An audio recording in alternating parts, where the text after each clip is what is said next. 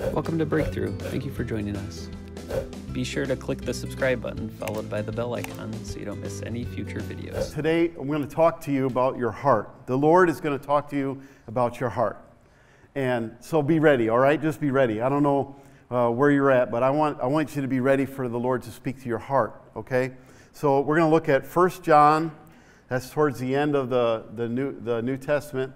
If you go all the way to the end of the Bible and come back a few books, you'll find 1 John chapter 3, verses 14 through 16. I'll be reading from the King James Version, and so if you have a Bible today, we at Breakthrough Church like to read out loud, okay? And also think it's important that you find a pen and a piece of paper and try to take a note. Try to listen to what God is going to say to you today. And 1 John chapter 3, verses 14 through 16. And so we're going to jump right into that. If you have it, say amen. Amen. I don't want to read without you. So if you got a Bible, we're going to read together, okay, with your outside voice. If you don't read loud enough, I'll stop and make you do it again. Because I believe it's important. It's so important that you read the Word of God. Amen? Not just on Sunday morning when Pastor Everett holds you accountable, but when you're all by yourself. And you should do it when you get up in the morning. Do it first thing in the morning. And that's how we establish our relationship with God. So 1 John 3, 14 through 16. Are you ready? Yes. All right, 1, 2, 3. We know that we have passed from death unto life because we love the brethren. He that loveth not his brother abideth in death. Can I just stop you for a second? You have to decide which side of the fence you're on. You have to decide today. Say that with me. I will decide. I will decide today. Amen? So in verse 15 it says, whosoever hateth, come on, read with me. Whosoever hateth his brother is a murderer.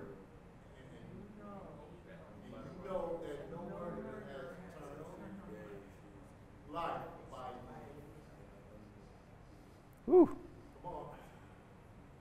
Whew.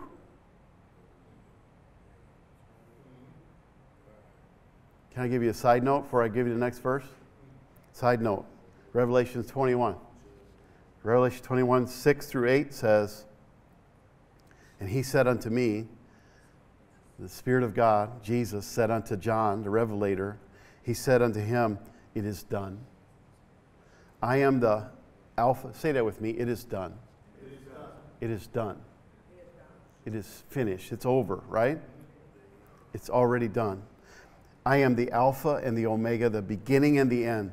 I will give unto him that is athirst. Woo! I want somebody to be thirsty today.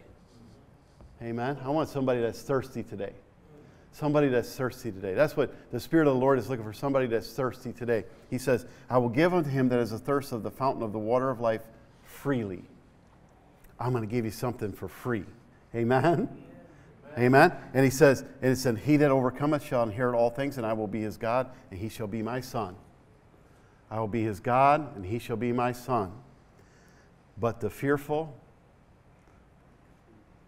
the unbelieving, the abominable, and murderers, and whoremongers, and sorcerers, and idolaters, and all liars,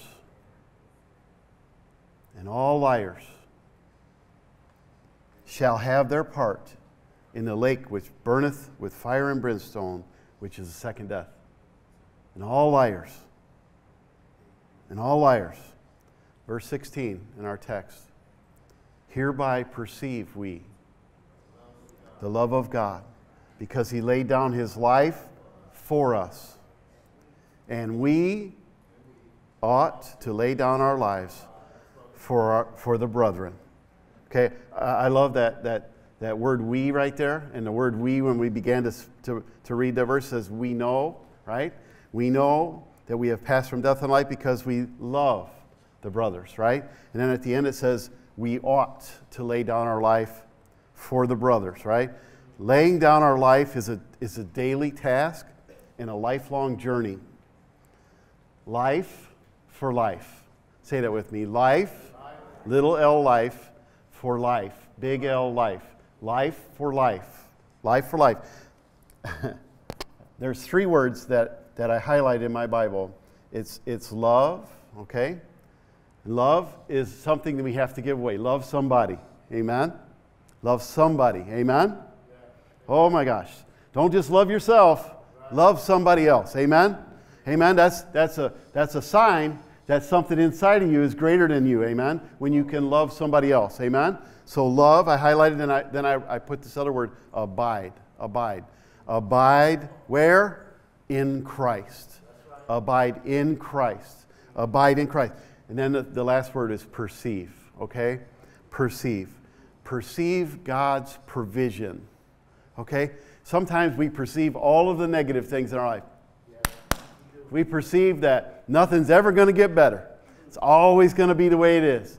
But I want you to perceive God's provision for your life. Amen? So let's pray. Father, we thank you right now for the Word of God. I thank you for the presence of the Lord in this room. I thank you, Lord, that hearts are open. Minds are awake today. Eyes are loose, God. Ears are unstopped today, Father, that we can see, hear, know, and understand something brand new from the Word of God. And we thank you right now for a fresh move of God in us today. In Jesus' name, amen. Amen. Amen. Amen. Woo!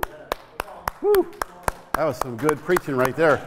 I didn't even get started yet, but that's some good preaching. And so I want to talk to you today about the fence in our life, okay?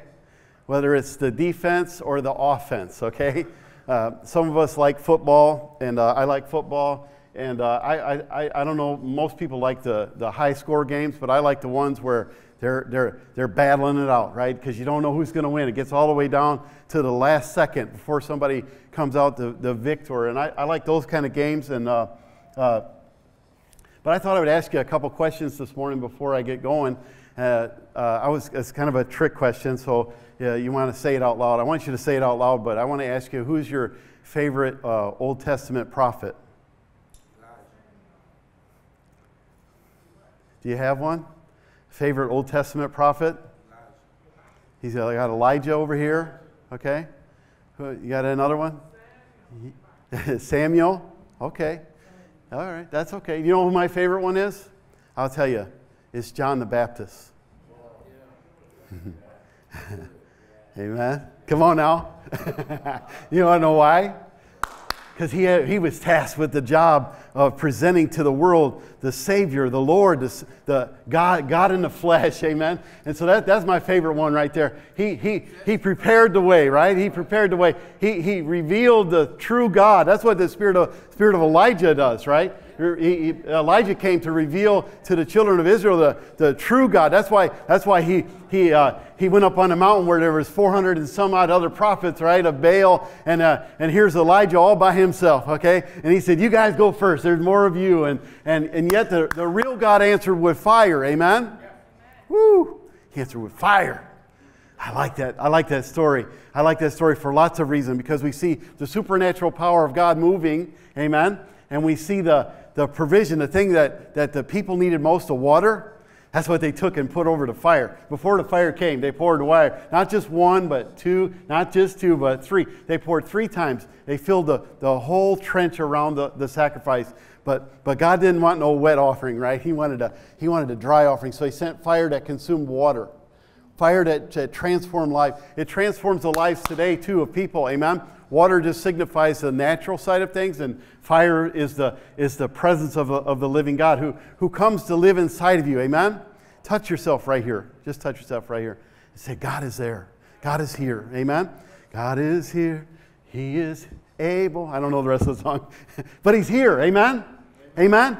And then I want to ask you another question, okay? It's kind of a trick question too, but I want to ask you this question: who is the greatest liar in the Bible?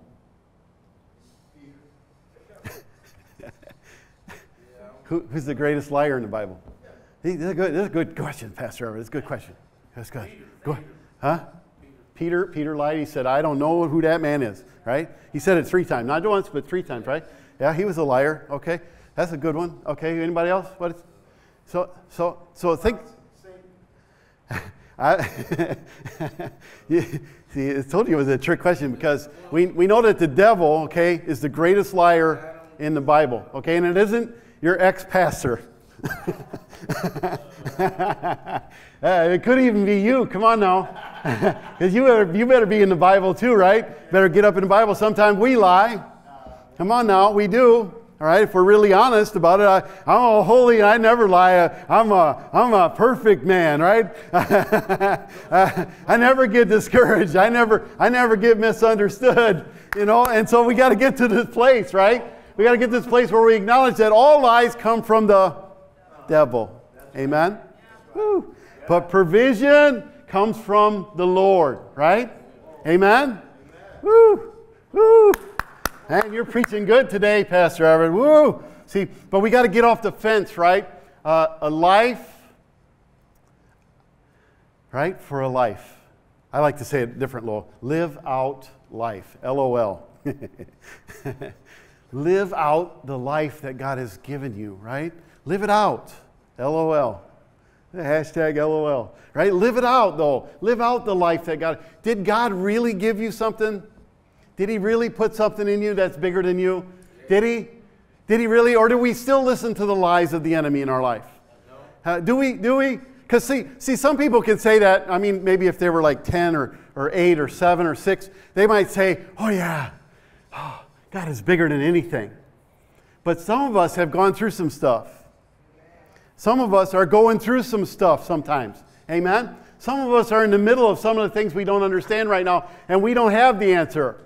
But I want to ask you the question, is what God put in you bigger than what you're facing?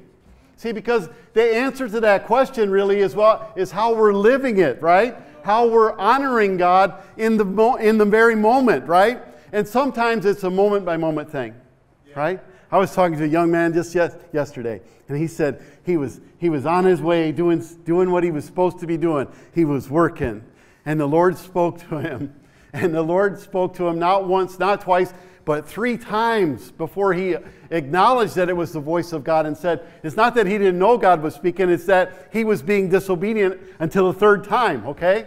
And so I wonder how many of us have heard the voice of the Lord many times and never gone back and done what we were told. Amen? Never been obedient. Never came and gave our life to the Lord. Never came and gave our relationships to God. Never came and gave our finances to the Lord. Never came and gave that business. Never came and gave our sister to the Lord. Never came and gave our father to the Lord. Never came and gave the circumstance that we'll never understand. Doesn't ever make sense in your life. And we never give all that stuff to God because we're just stuck, right? We're just stuck thinking in the same circular pattern, the spiral of defeat, right? It's like I had a good church service today, but I walk out the door and I start thinking again, and I was thinking again, and I'm thinking again, and I keep going down and deep back into the abyss of what I can never make sense of in my life.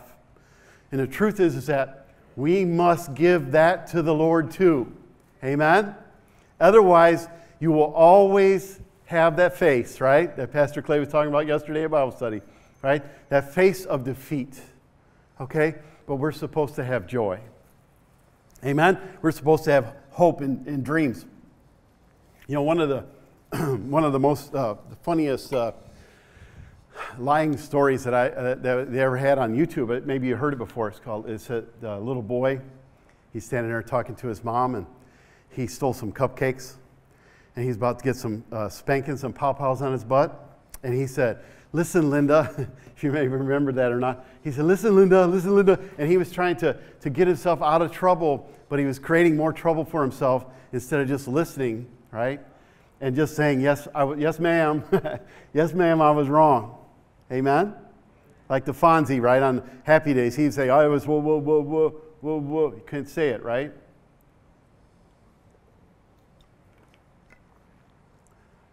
Listen, Linda. Or we even do worse, right? We go and we talk about people behind their back, and then we say this little phrase at the end, bless their little heart.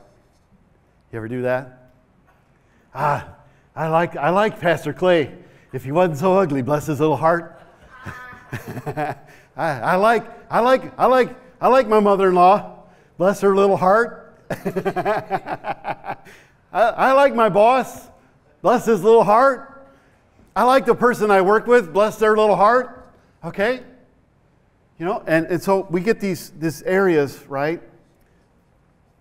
I guess the real question that we should be asking is, how is your love life? How is your love life? How is your love life? How much do you love the Lord? How much do you love the Lord? How much are you willing to give the Lord of yourself? Just pieces of it? Just parts of it? Or all of it? All of my life? All of it. See, I want to give God all of it. So often our life is built around defending or building the barricade around the offended positions of our life, right? We're either defending or we're keep the fence up, right? Because we're offended, right? There's a lot of people who use anger to keep people away from them because they don't want the person to really know that they're really a nice person, that they really are a lover, right? That they really are good.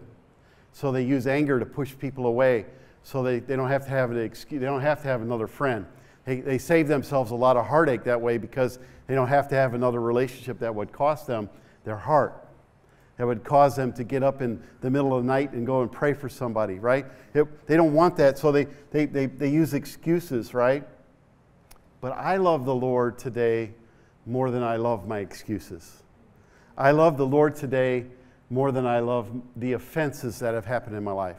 I love the Lord today more than my desire is to defend myself. Amen? I'm going to trust God with all that I have. Right? So in Proverbs 6, verse 17 through 19, it says, out of the Passion Translation, it says, putting others down while considering yourself superior, spreading lies and rumors, spilling the blood of the innocent, plotting evil in your heart towards another, gloating over doing what is plainly wrong, spouting lies and false testimony, and stirring up strife between friends. These things are despicable to God. Actually, in the King James Version, it says God hates these 6 things, right? The number 6 being, that's the thing that all man does, right? 6 is being the number of a man. And so we are always hating, we're always doing things, but God hates some of the stuff we do. Amen? He hates it. And so God hates those things. But we are to be giving away the same love that we receive. Amen? Same love we receive. But given our forgiven state, right, we should be demonstrating love. Demonstrating love. Okay? Demonstrating love. Demonstrating love for God is not just a worship thing in a church service. It is a thing that we continue out into Monday. Okay? Demonstrating the love of God is what happens when someone slaps you on the right side. Okay? You turn your other cheek and let them slap the other side. Okay? And not be so defensive about it, all right? Allow the love of God to touch that person, okay? I'm not saying that you don't have to advocate for yourself, but I'm saying you must trust God, trust His way, and be loving, okay? All right? Oh, that sounds great, Pastor. I like this message so far because it's really great, really great. I can do that. I can do that. I can love my neighbor. Amen? So this is the same message that we've heard from the beginning in John, first back in our text. It's the same message that we heard from the beginning. This is not a new message. This message has been spoken over and over and over again. Most of us are like, right now, at this point in the message, say, I heard all of that before. I've heard all that before. This is the same message. It's the good news of the gospel, right, that we really need in our life, and it's the same thing we need to give away, right? James 3:14 says, But if you have any envy and strife in your hearts, glory not and lie not against the truth. Right? Strife, envy equal world, right? It equals the world. It equals the world. I'm letting the world affect me. I'm not letting the Spirit of God affect me. Okay? I want the Spirit of God to affect me, okay? So that I can go into the world and be different than the world. Instead of letting the world affect me, and then let it change you. The world, I've said this a lot of times, said it another way, but the devil tries to take everything around you to affect what's inside of you, but God is trying to take what's in you and use it to affect all the world around you, okay? And so there's a big difference in doctrine. I want you to say that word with me, doctrine. Doctrine is a belief system that you have, okay? And the older we get, the harder it is for our belief system to change, okay? It is, okay? Because, like just this last week, I had to celebrate the anniversary of a very tragic event in my life, and I had to think and rethink the whole event over and over and over in my mind. Okay? So I had to give it back to God again, okay? Because I'll never understand it, okay? So I had to give it again to God and say, God, I don't understand.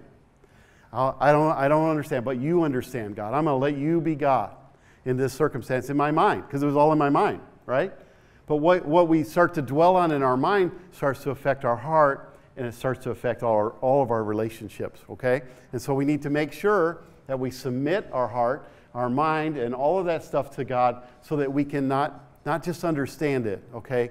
Because if we're seeking to understand something that we can never understand, we'll always be misunderstood, okay? From both directions, okay? But I want to get to a point where I'm free, amen? I want to be free. And so I was studying for this message, and it says, and in the Greek, okay, when you look up the word hypocrite, you know what the word means? It means liar. That's what it means. So most of us have admitted already that we're a liar. So that means that we are somewhat hypocritical in some areas of our life, okay?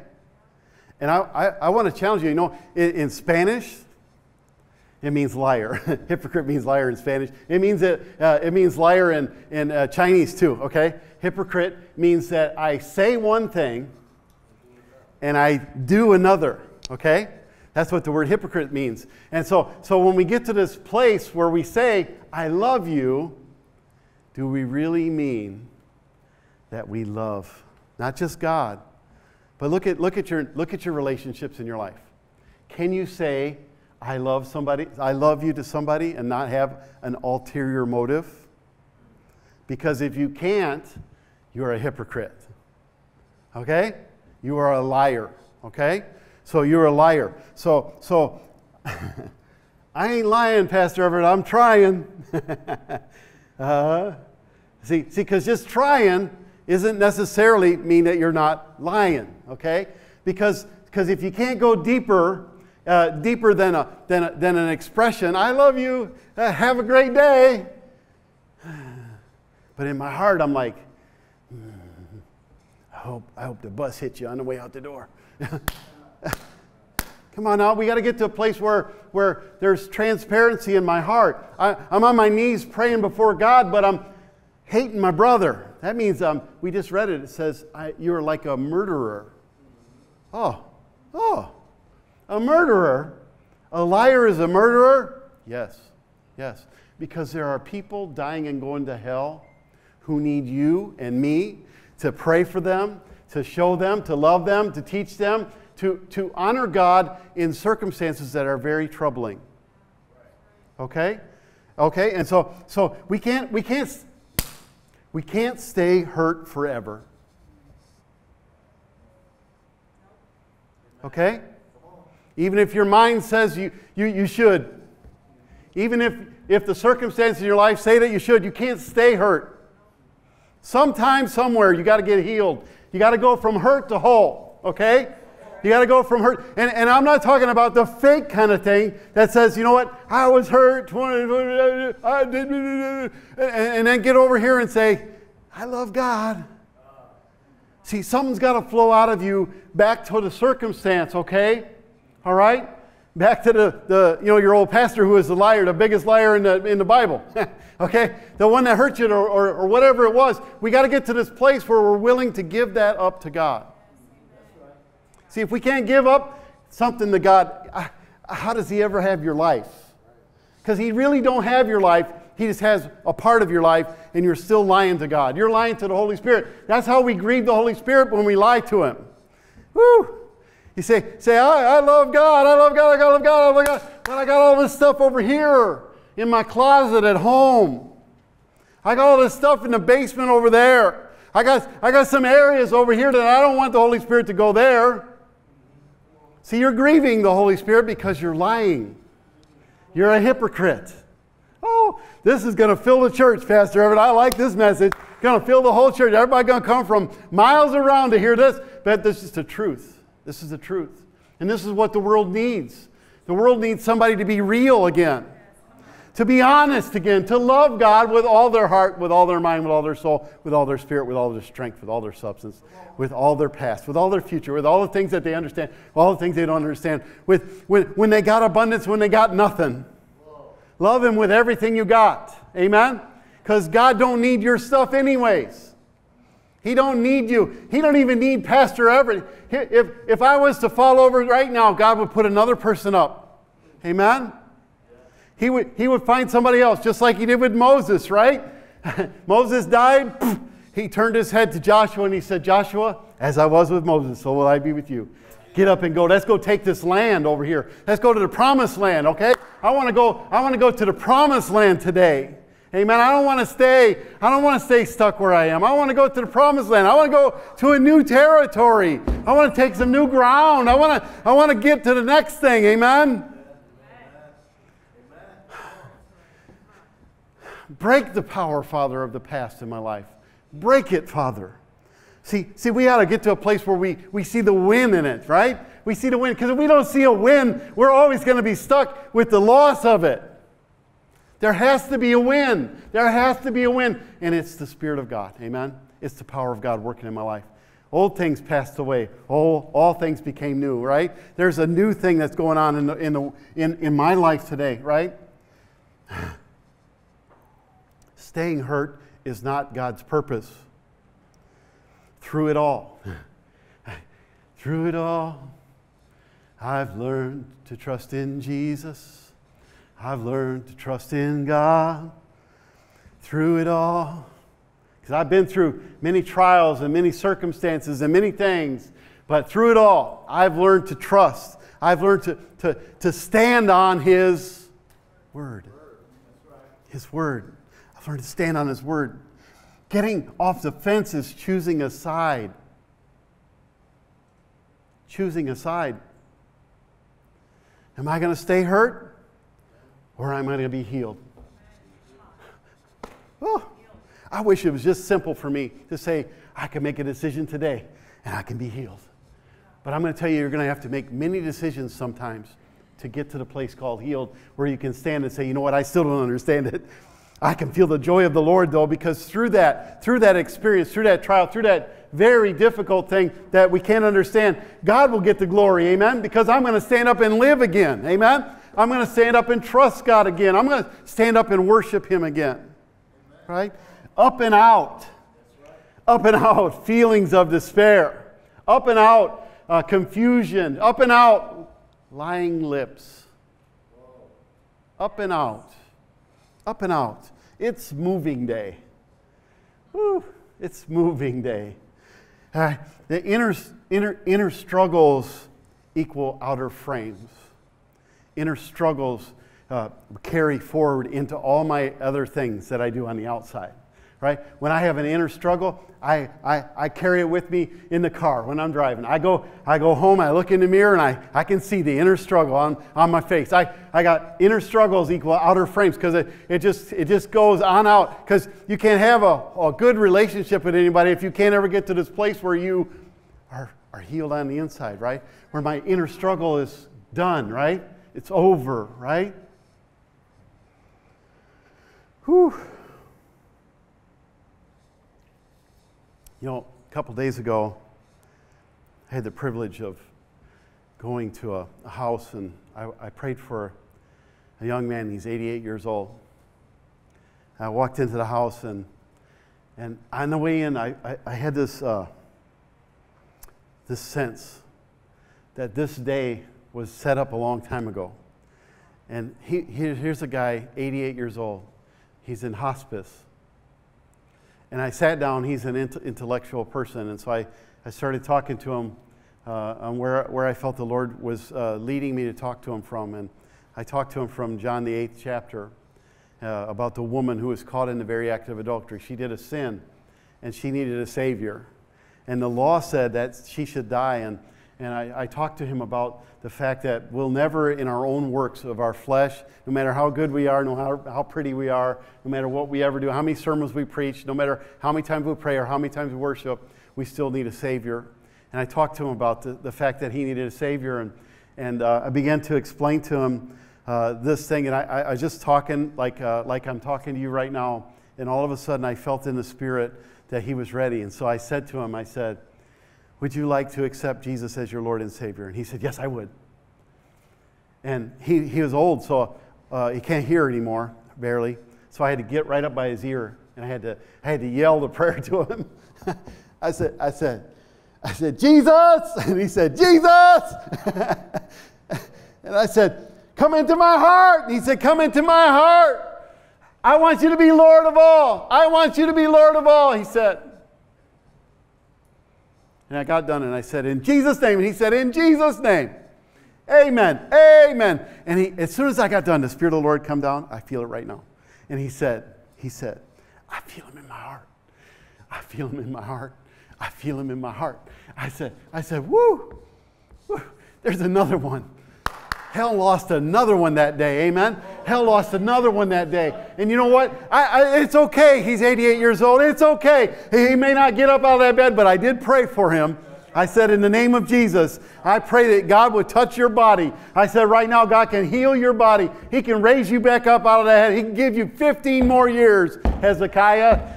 He can give you more time if it's His will. And I said, I believe that the same blood that saved your soul can heal your body. And I told him that. And I sat down in a chair. And the Spirit of the Lord said something else to me. He said, pray for the house. I sat down in the chair over here. And I said, his name was Bob. I said, Bob, would it be okay if I pray for the house? And he says, what? So I spoke up a little louder. I said, do you own this house? And he said, yes, I own this house. And I said, would it be okay if I pray for it? And he said, it would be okay. And so I said, okay. I said, we're in agreement then. And so I went and I prayed. I put oil on every door in and out of that house. And I prayed the peace of God would come into that home. Because the owner said, the peace of God can come. And so we were in agreement, and I set an angel there. I said, minister to this boy. Minister to his body. Minister to the family. Minister, everybody comes in the door. Let them feel the peace of God so that another life can be changed. Amen? Because it's not just about one life. It's not just about me. See, that's where we get all confused. We think it's all about me all the time, and it's really not about you at all. It's about Him. It's about bringing glory to God. It's about giving Him glory sometime. Amen. Just because you're the vessel He uses sometimes, great. I don't worship the vessel. I worship the King of Kings and the Lord of Lords. He reigns. He reigns in all the earth. He reigns. He reigns in the things I don't understand. He still reigns. He's the King. I gave Him my life. He says, go, I go. He says, stop, I stop. He says, pray, I pray. And sometimes you got to pray more than 5 minutes. Amen? Sometimes you got to pray when you don't understand the end of it. Sometimes you got to pray when He don't even answer your prayer the way you think God, you should have done it this way. He doesn't necessarily do it your way. He's looking for your surrender, though. He's looking for my surrender. Our identity is not wrapped up in a hidden agenda. It's wrapped up in the love of God. A God who sent His Son to the earth to die for you. A Son who cried in the garden and said, not my will, God, but yours be done. It was a sacrifice. It was bloody and it was brutal. I still got the hurt from 20 years ago. I don't understand it.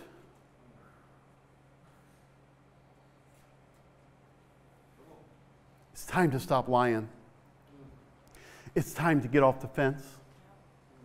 It's time to stop being offended and defensive. It's time to tear down the fence, right? Kind of like the one that God tore down. You know the veil in the temple? God reached down and ripped it from the top to the bottom. They say the curtain was about as white as your hand, that thick. And they say if an earthquake would have happened, when Jesus died and an earthquake did happen, but if the earth would have shook, it would have ripped from the bottom up. But it didn't rip that way, it ripped from the top down. It's as if, when I used to preach in youth group, I used to bring in phone books. And I've seen it on the power team. I don't know if you're old enough to know what the power team was, but I used to bring in I have people save phone books for me. And I would bring in the phone books and I'd say, and the Spirit of God moved upon Samson. And I'd take the phone book and I'd go, and I'd throw the pages everywhere and make a big mess. And I would say, and they'd all come up and try to do it, and there's the trick to doing it, but you have to know the trick. And so I used to rip phone books for just to show strength, right? I would. That's what God did. Grabbed hold of the veil and he said, I want to see your face. I want to see your face. Like the children of Israel, Moses would go up on the mountain and he'd come down and Moses' face would shine so bright. They put a veil over Moses' face so that when he talked to them, he had a veil. When he talked to God, he'd take the veil away. And this is what God wants. He wants a relationship where there's nothing separating you between him and us right now. Amen? He wants nothing separating, no lie. Come on, no disease, no amount of time. I don't care how old you are or how young you are. No amount of time matters with God. I think it's so powerful. I was talking to Bob about that too. I said, because if you keep reading John chapter 8, get down to around verse 50, 52, 54, 57 area, Jesus is having an argument with the church of the day, the church folks of the day, about Abraham. And Jesus says, I already met Abraham. And he said, I met Abraham. And they said to him, he says, you're not even 50 years old, they said. How can you have met Abraham? It's impossible for you to have met Abraham. And Jesus says, but I have. And if you go to James, it says Abraham was the friend of God. The friend of God. Because there was an old man in the Old Testament named Melchizedek who was without father, without mother, without beginning, without end. That was the foreshadow. That was Christ. Amen. Christ went and shook hands with Abraham in the Old Testament, and Jesus was revealing that to the church folk of the day in the New Testament. And what was happening is God was showing us that He's not a God that's in time in one place. He's all throughout time. Amen. He's bigger than what I understand. He's bigger than what I agree with or disagree with. He's greater than all of the circumstances, and He can go anywhere, do anything, anytime, however He wants according to His will. And I have to get to a place where I'm willing to accept that. Amen? And then I told Bob, I said, it's like your old dog. You pet your dog and you go out the door and you come back in 5 minutes and the dog is happy to see you, like you've been gone for hours, right? Your old dog. See, because that's what it is. The dog is man's best friend. But today, I want you to have a new friend. I want you to have a friend named Jesus. Amen? Right. And our friend named Jesus didn't just die on a cross. He wants to take your hand, and He wants to take you all the way through this life, all the way through the death and the grave, and He wants to take you all the way through eternity. That's the friend that we have, the one who loves you more than He loved His own life. Ooh. That's the friend. That's the friend. That's the friend we have in Jesus, right? And so, in Luke 12, and I got to hurry up. In Luke 12, verses 1 through 3, Jesus talks about beware of the leaven of the Pharisees. All right, that's the heart. What is in our heart, right? He says, beware of the leaven of the Pharisees, right? It's called hypocrisy, called lying. Beware of lying. Beware of lying. Get yourself in a church or the pastor, don't lie. Get yourself somewhere where someone starts talking to you about truth, okay? Get yourself somewhere surrounded by people who are going to hold you accountable to truth, amen? Not to fantasies or fiction, but to truth, amen? Not emotionalism, okay? Because a lot of worship is about emotion, but truth. That's what you need, truth. You need truth, but before you need anything else, you need to know the truth, amen? Because the truth is what sets you free. The truth sets you free. Nothing else sets you free, amen? Got to have truth. Got to have truth. The only truth that I know is the Word of God. Amen? Amen. It's the truth. So in verse Luke 12:1 it says, beware of the leaven of the Pharisees, which is hypocrisy. In verse 2 it says, for there is nothing covered that shall not be revealed, neither hid that shall not be known. In verse 3 it says, therefore whatsoever ye have spoken in darkness shall be heard in the light. And I'm going to stop right there. And I'm going to just say this, right? Secrets in heart equals barrier to boldness. Secrets in our heart equals barriers to boldness. Okay?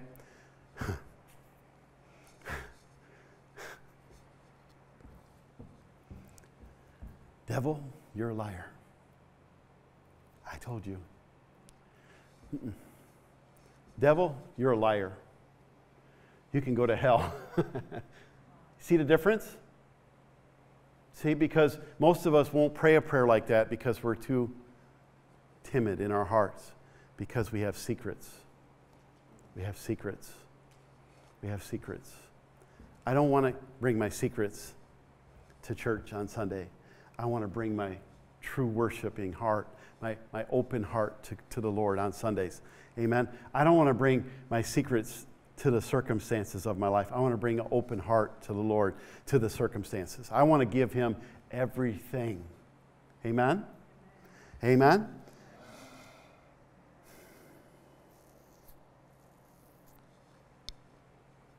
Three things, and I'll be done. I'll shut up. Three things. Number one, the one who does not love remains in death. Say that with me. The one who does not love remains in death. Let's say it again. The one who does not love remains in death. Woo. Turn to your neighbor and say, I love you.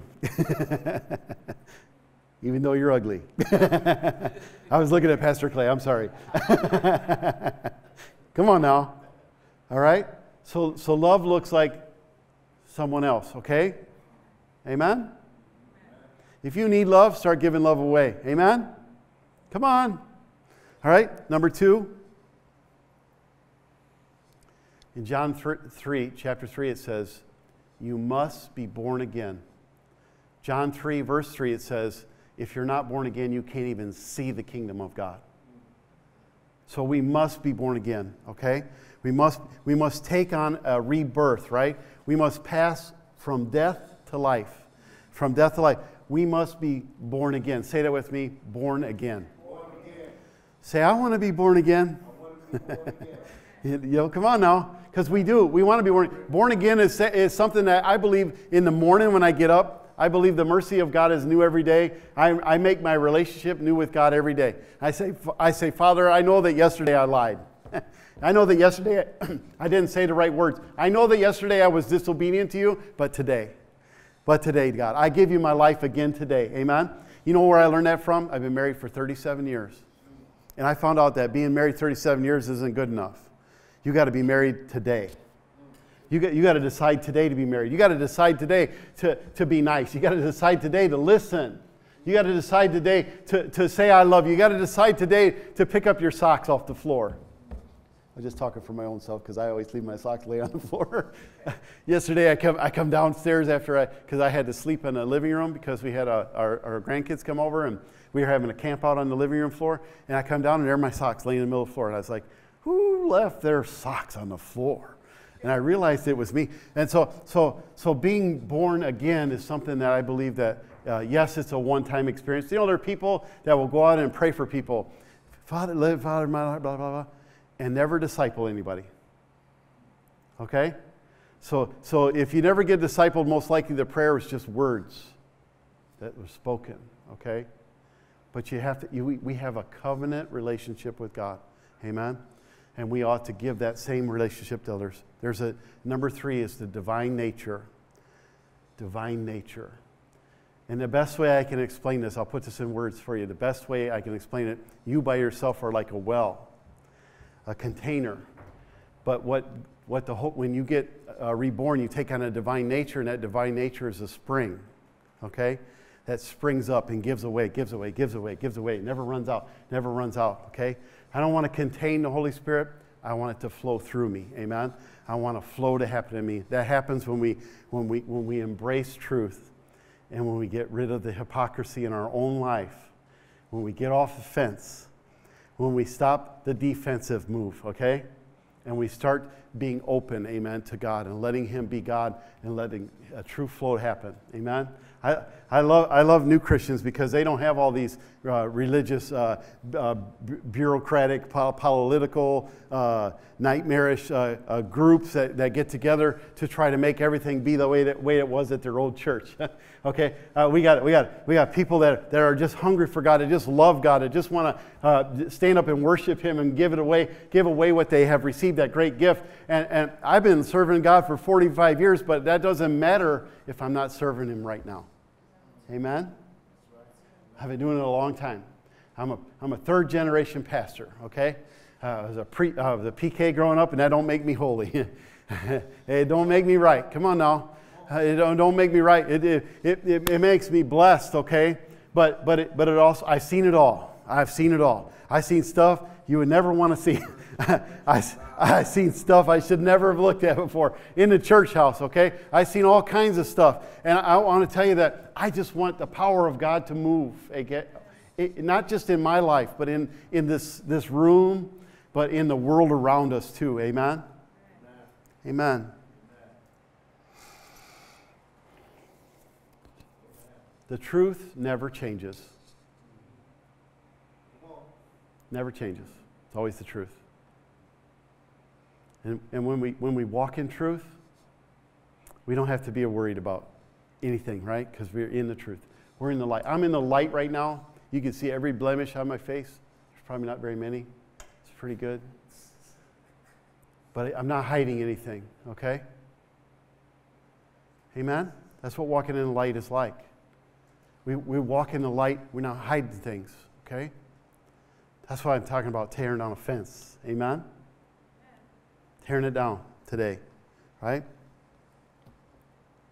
In John 8, verse 44, it says, Jesus, he says to the church of the day, he said, you are of your father the devil, and the lusts of your father ye will do.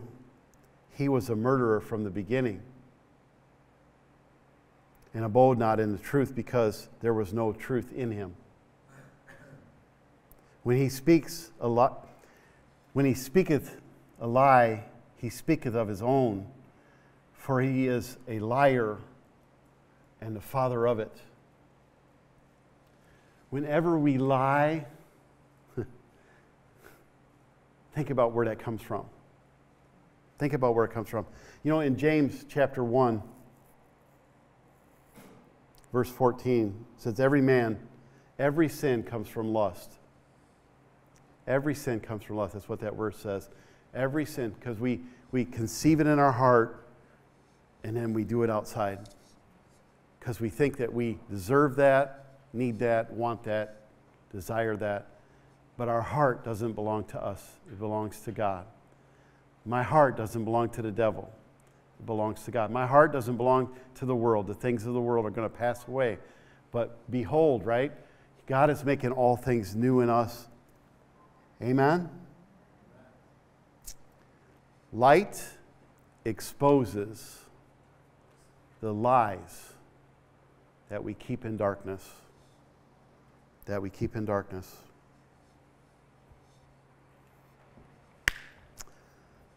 Stand with me. I want to pray for you.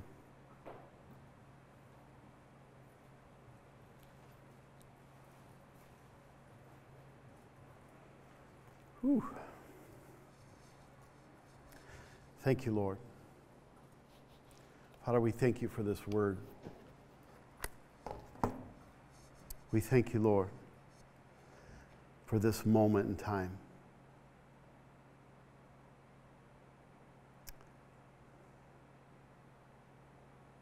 Father, I ask right now that you come and touch us from the top of our head to the sole of our feet. Lord, we take off every religious garment today. We take off everything that we think justifies us, Father. And we just stand today in your presence and we're asking, we're asking you, Lord, to come and heal our mind and our heart. Father, we're asking you, even though we have some questions, Father, we're asking you to help us to look past those things and have a desire inside of us to give you glory. Father, forgive us of our sin. Forgive us of our lying hearts and our lying mind.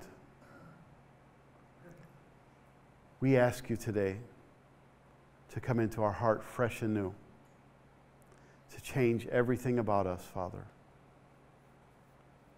to change our outlook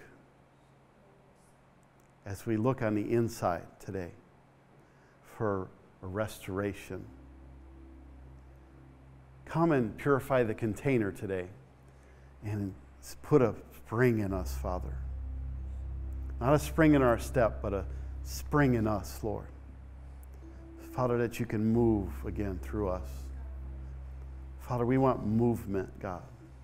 We want movement, Lord. Movement, God. Freely as we have received, Father, we want to give it away. Father, let it come now and move through us, Lord. Move through us, God. Even now, Father, as we release things, as we let go of things that we've held on to for too long, Father. We release right now, God, your Holy Spirit. We release it, Father, to the circumstances around us, to our neighbors around us, Father. Father, we are not murderers, Father. We are not liars today, Lord. We're standing in the light today, Lord. Father, come and move, come and move, come and move. Come and move from the top of our head to the sole of our feet. We worship you, Lord. We worship you because you are the King of Kings. You are the Lord of Lords. You're the great I am. You're the same yesterday, today, and forever.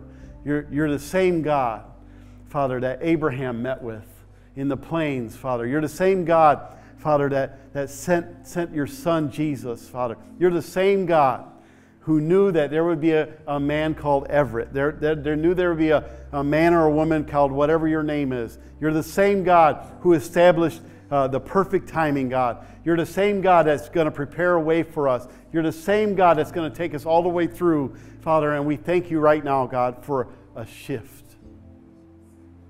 For a shift. For a shift.